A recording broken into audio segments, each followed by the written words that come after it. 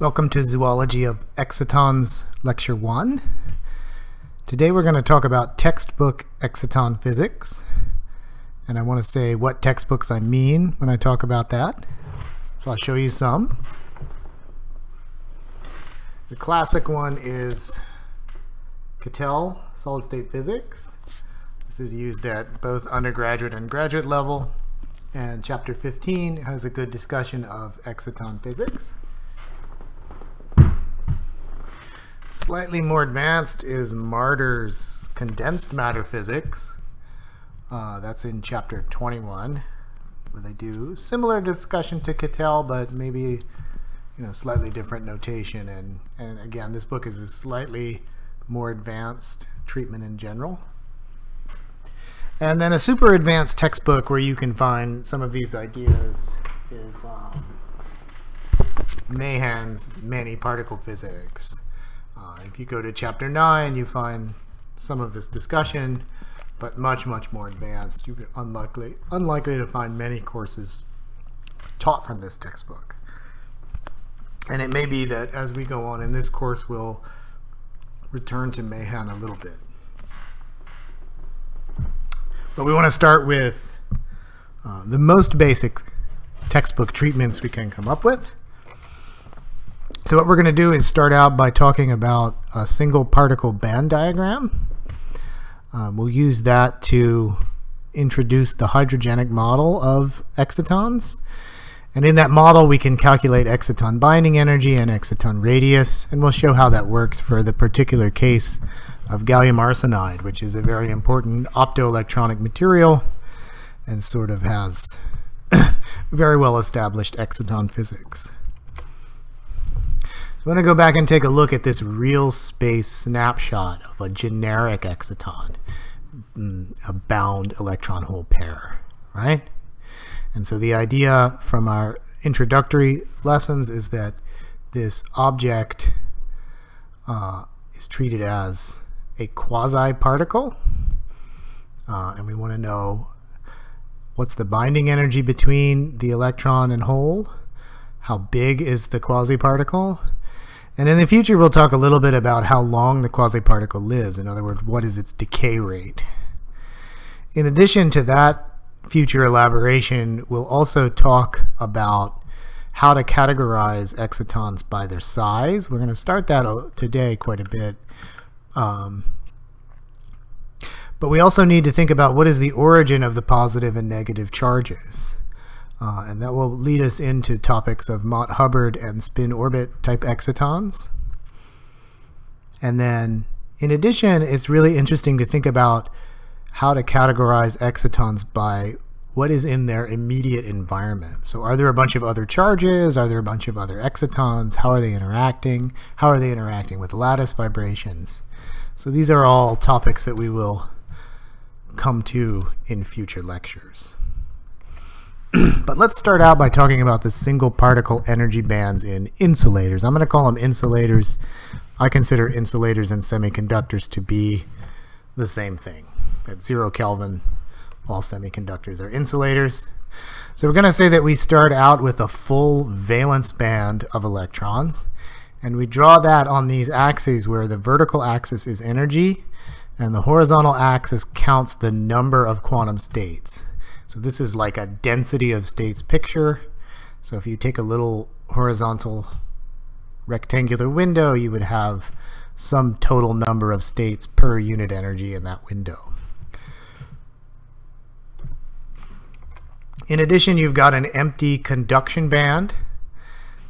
And the meaning of an insulator is that the full valence band is separated from the empty conduction band by a region of energy where there are no allowed quantum states at all. And that's called the band gap, right?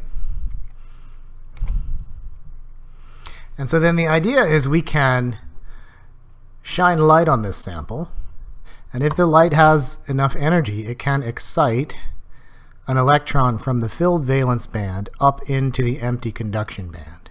So the filled red circle is meant to represent the electron, and the empty circle is the hole that it left behind. So in this excited state picture on the diagram, we have a single electron in the conduction band, a single hole in the valence band. And we should immediately ask the question, are those excited charges independent particles? And the answer is probably not. If you, in almost every situation, you would expect these excited particles in the solid to interact with one another. And in particular, they're charged particles, so they're going to see Coulomb attraction. Right? The excited electron is negative, the left behind hole is positive, and they should interact via Coulomb attraction. And if they can make a bound state, we're going to call it our exciton. So this is sort of like an energy space picture of how the exciton forms, where we just look at the excitation from the top of the valence band to the bottom of the conduction band and ask how those excited particles talk to one another. And so we can think now, instead of this thing as being a really complicated excited state of a solid, let's just think of it as an isolated object, where we've got the electron and the hole in the background of a medium that represents the complicated solid. And in that case, if we just want to talk about how they interact with one another, we can write the Hamiltonian operator for their interaction as kinetic energy of the electron, kinetic energy of the hole, and their Coulomb interaction. And so some of the parameters in this Hamiltonian are important to talk about. So me star in the first term is the effective mass of a free electron in the bottom of the conduction band, the excited electron. Similarly, mh star is the effective mass of the free hole in the top of the valence band. We're going to define exactly what we mean by this in the next slide, but for now I'm just telling you that it is something special to pay attention to. And then the parameter epsilon in the denominator of the Coulomb interaction is the static dielectric constant of the material in which this excitonic quasi-particle is living, is embedded. Okay? So these are all really important parameters, and a lot of our discussion of excitons is going to center on how do we determine and understand the meaning of these parameters in different contexts. But let's go back and recall exactly what we mean by effective mass in solid-state physics. So on the left, I'm redrawing our energy picture of how the solid looks, where I just draw the energy bands vertically and their density of states horizontally. All right? So the red curves here represent density of states in the valence band, density of states in the conduction band. I can be a little bit more detailed and give you, instead of the density of states, the band structure of the solid. And so on the right, I'm drawing a picture of the band structure of the solid, where on the vertical axis, I'm still plotting energy just like I was on the left, but now on the horizontal axis, I'm plotting wave vector or crystal momentum. And this is actually related to momentum sort of dynamically, but you can also think of the wave vector as essentially the quantum number associated with each individual quantized energy in the solid. And so typically what you see is that at least close enough to certain special points along the horizontal axis, the energy bands in red in the energy wave vector plot are nearly parabolic. And so for a particle living near the bottom or top of one of those bands, the energy is this parabolic function that basically just looks like the quantized or quantum kinetic energy of a single particle. And so the effective mass is defined using this expression for the parabola as the thing setting the curvature of the bottom or top of the parabola. So the effective mass of the electron in the conduction band is determined by this curvature, and the effective mass of the hole in the valence band is determined by that curvature.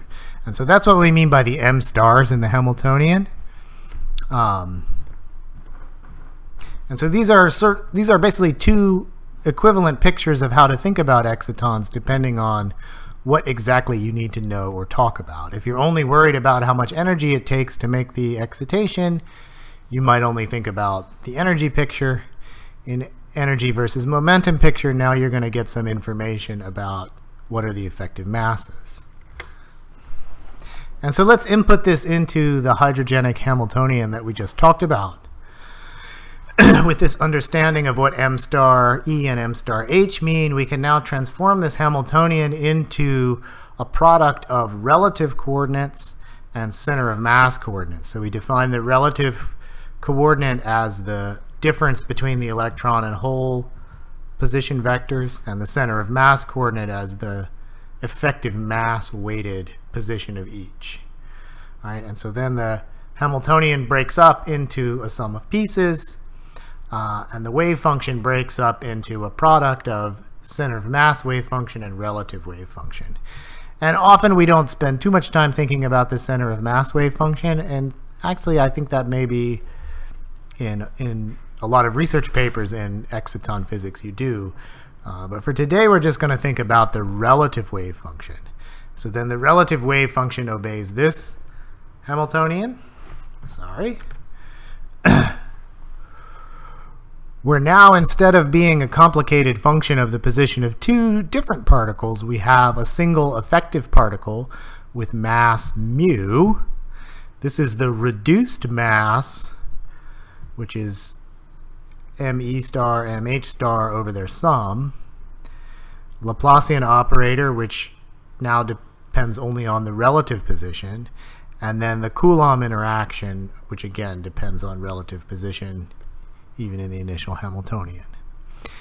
And so the energy eigenvalue that you can get by solving this time-independent Schrödinger equation gives you the exciton binding energy. And the good news is that problem's already been done. All we've done in this discussion is to transform the particle-hole interaction problem into a hydrogen atom problem, right? Or to put it maybe more accurately, a positronium problem. Sorry. So yeah, this Hamiltonian, as I wrote in the text, I forgot to mention, is basically the same Hamiltonian that you would find for a hydrogen atom if m sub h was equal to the mass of a proton. But since me star and mh star are often similar in magnitude, it's more accurate to kind of think of this quasi-particle as acting like a positron, positronium, an electron-positron pair, where the masses of the two particles bound together are somewhat similar. But in any case, whether it's hydrogen atom or positronium, we've solved the problem. It's one of the handful of exactly solved quantum mechanics problems, and the energy eigenvalues look like this, where I'm writing it out as the energy associated with quantum number n is minus 13.6 eV times the reduced mass divided by the bare electron mass divided by the dielectric constant of the medium squared and the principal quantum number squared, where n is just 1, 2, 3, etc. So it's important to know the reference point for this binding energy. This is binding relative to essentially infinitely separated electron-hole pairs where the Coulomb interaction between them has gone to 0. And another way to think about that is this is the binding energy relative to free or independent charges in the conduction and valence band. Okay?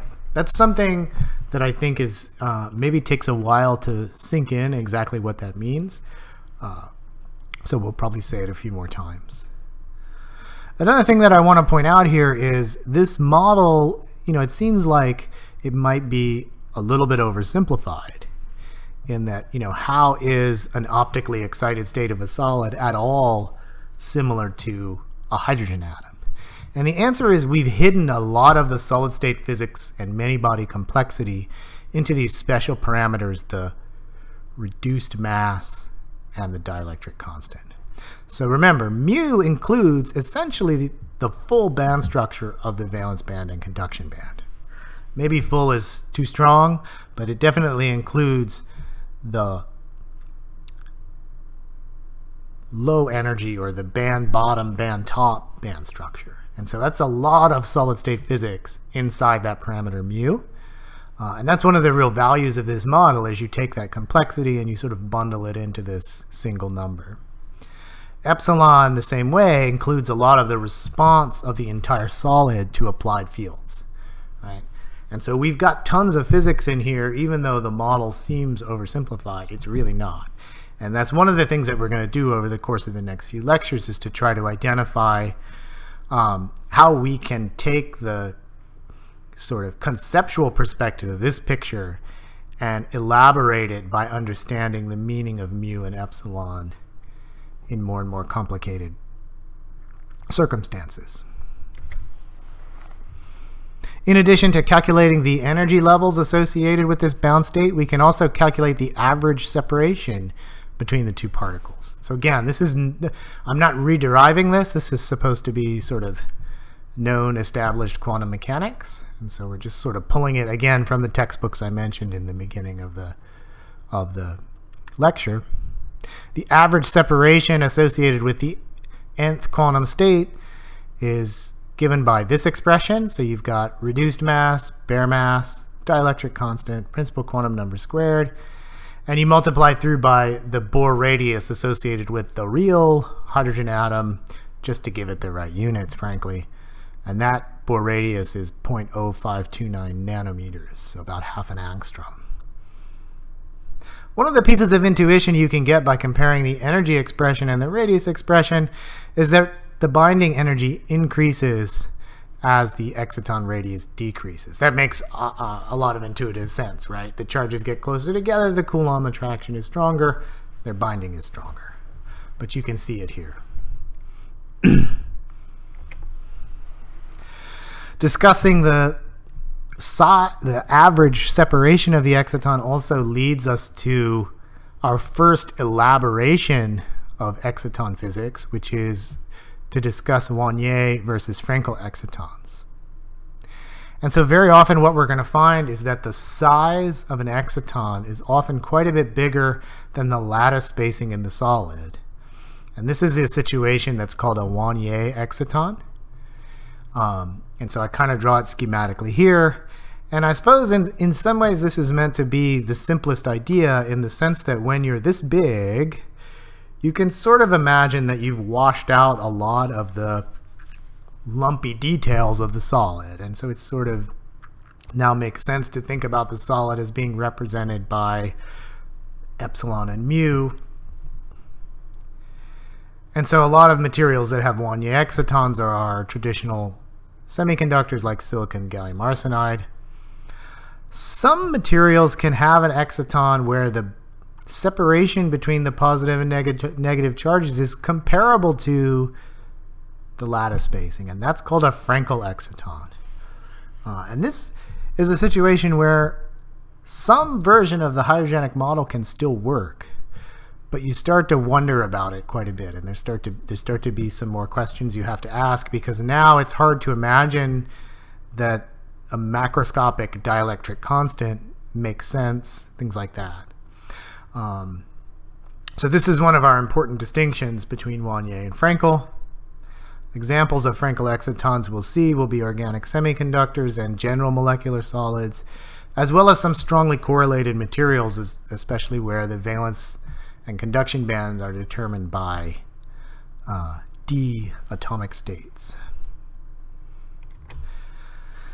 And in particular, this diagram that's meant to be our schematic or zoological map of excitons uses this average separation equal to the lattice spacing as a fairly stark delineation between varieties of exciton that are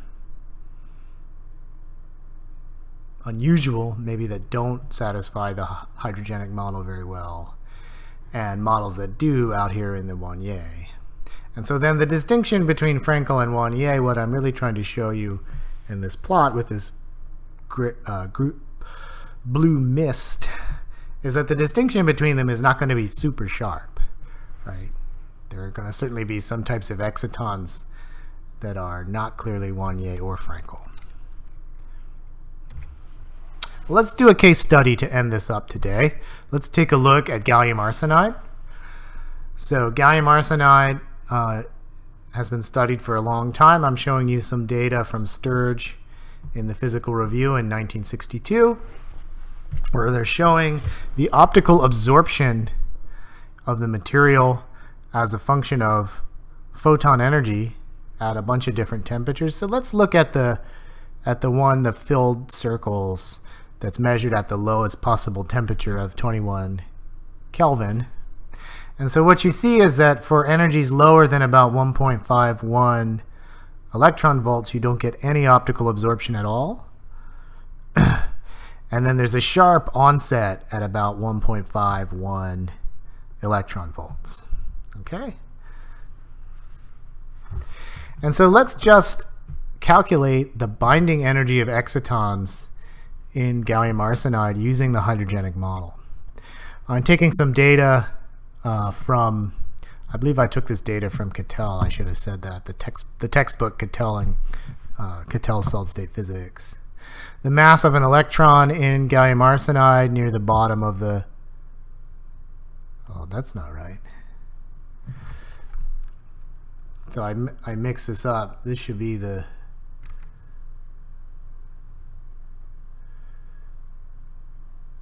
valence band effective mass should be the mass of the hole.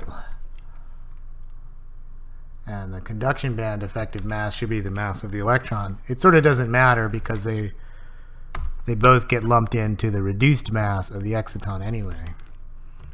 So even if I didn't mix it up, it's not going to matter in the end. It's the same answer. But anyway, mass of the hole, mass of the electron, dielectric constant 12.9. When I use these band structure parameters MH and ME, I get a reduced mass of 0.037 m, where m is the bare electron mass. And so let's just plug in up here for n equals 1, and you get a binding energy of -3 millielectron volts, which means that the exciton is 3 millivolts more stable than a free electron and a free hole together. So it's quite small binding energy. It's actually substantially smaller than thermal energies at room temperature. And so let's take a look at the implications of that. The idea here is that this onset of optical absorption is a direct creation of excitons, right? And the fact that we have a really sharp peak on top of a sloping background is one of our first signatures that there are, in fact, excitons in this material, right? And so we have a sharp onset. The onset is not the signature. Sharp onset that comes up to a peak and then sort of rides on this sloping background. That's one of the real signatures. And so let's talk about that a little bit. In particular, let's talk about the fact that for 3 millivolt binding energy, we expect a really significant temperature dependence to the stability of excitons, right? So if you're at a temperature of 21 Kelvin, you have this object bound by 3 millielectron volts that's constantly exchanging energy with a thermal reservoir at this temperature. And somehow you're able to maintain this sharp peak. But as you increase the temperature, you see the sharp peak get broader and broader. And so one of the things that's happening here is that the excitonic feature, which is what we're going to call this sharp peak, is getting washed out by interacting with the thermal reservoir. Right? And so at room temperature, you almost don't see any evidence of a sharp peak at the onset of optical conduction. The fact that it's shifting to lower energy is a different solid state physics effect that I'm not going to talk about. And so we're going to call this sharp peak the exciton peak. And then this background that it's riding on is the continuum absorption due to creating free carriers. And so the idea is there's a free carrier background, right, everywhere. And the exciton peak is 3 millivolts below the onset of free carrier absorption. That's what it means to have a 3 millivolt binding energy. And so this is me trying to model that for you so you see what I mean. If you think about parabolic valence and conduction bands like we've talked about, you can calculate explicitly the density of states of the degenerate Fermi gas in the bottom of the conduction band or the bottom or the top of the valence band, and you see that it goes as the square root of energy. So you have this square root background on the blue curve, and then you put a sharp peak due to absorption into the excitonic levels that's bound by the exciton binding energy relative to the the continuum absorption. So imagine extrapolating this square root function all the way down. The peak occurs at 3 millivolts below where that absorption crosses 0. And so this to me is one of the key experimental signatures of excitons, is this peak continuum structure. And we're going to see some more examples of that as we go through this course and do more case studies. So I'll say one more thing. Let's go ahead and calculate the average separation of the electron and hole inside an exciton in gallium arsenide. So we're going to use the same parameters from our energy calculation and plug into the average separation in the lowest quantum state, n equals 1. So you get the 12.9 dielectric constant, the bare mass of the electron, reduced mass is 0.037 times the bare electron mass, times the Bohr radius, so 18 nanometers separation is huge. So this is a really big exciton, way, way bigger than the lattice spacing in gallium arsenide, which is only 0.56 nanometers. So this is really a Wannier exciton where the separation is quite a bit bigger than the lattice spacing. And so this is the end of the lecture. We've just talked about basic hydrogenic model of exciton physics, how it relates to solid state physics parameters. And next time we're going to continue on with this type of analysis in a slightly more complicated context where we talk about transition metal dichalcogenides.